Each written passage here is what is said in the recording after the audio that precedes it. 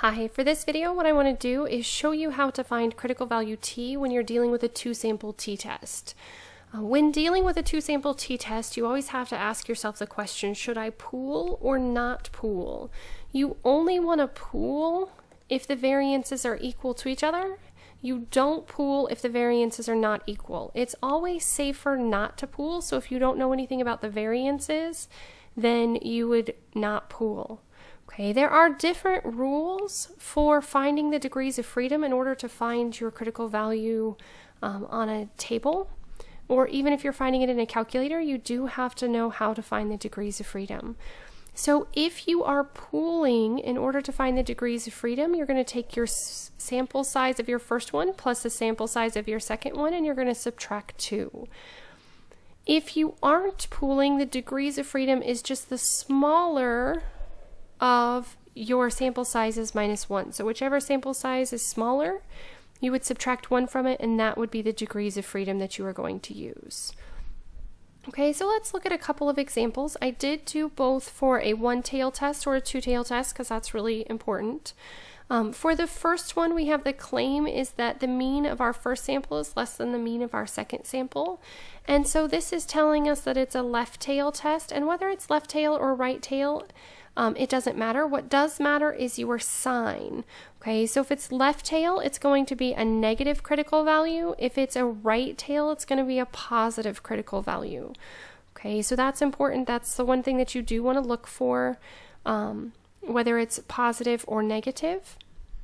We would look for our alpha of 0.05, and then our sample sizes are 10 and 16.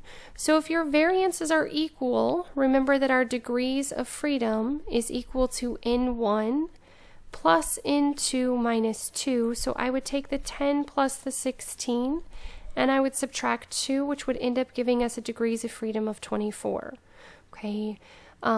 So when we go to our table, we would go to a one-tail 0.05, and then we would go down until we found 24.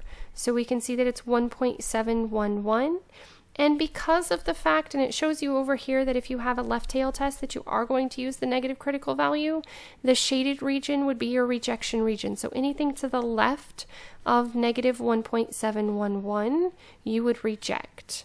Okay, so our TC for this one would be negative 1.711. So that would be our starting point for our critical value. If the variances are not equal, remember that our degrees of freedom for this one is the smaller of N1 minus 1 or N2 minus 1. So we would go with the smaller one. So for this one, we can see that our smaller sample size is 10. And so we would do 10 minus 1, which is 9. So 9 would be our smaller one. This one would give us a degree of freedom of 15. So we would go with the 9. So again, because of the fact that it's left tail, we are going to report the negative value.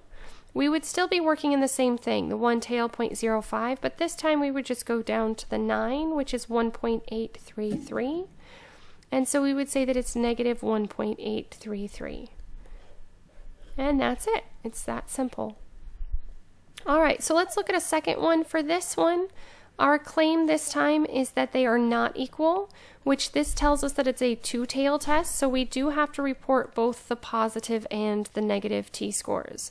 For this one, we are going to be looking for alpha of 0.01, and we're going to look at both situations. So for the degrees of freedom, for if the variances are equal, we would take N1 plus N2 minus 2.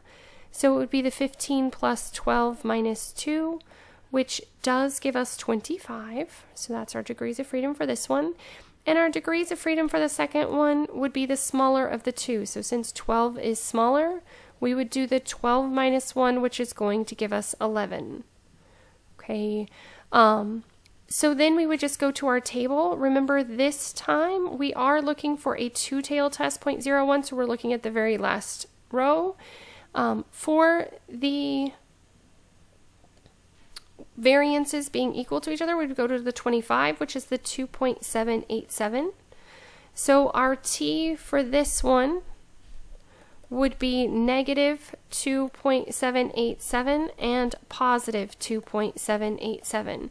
So if you look at the table, notice that with a two-tail test, you have to report both the negative and the positive, and you would end up with, if it ends up being in either of the shaded areas, then you would reject. Okay, and then our last one is for 11. So we would go back to the same place. We would go to the final column because our two-tail 0.01, and we would go to 11, and we can see that it's 3.106. So we would say that it's negative 3.106 or positive 3.106. For a right tail, it would be the same as this one. The only difference is you would report the positive t-score rather than the negative. As always, thanks for watching. If you have any questions, please let me know. If there are additional topics you would like me to cover, please let me know that as well.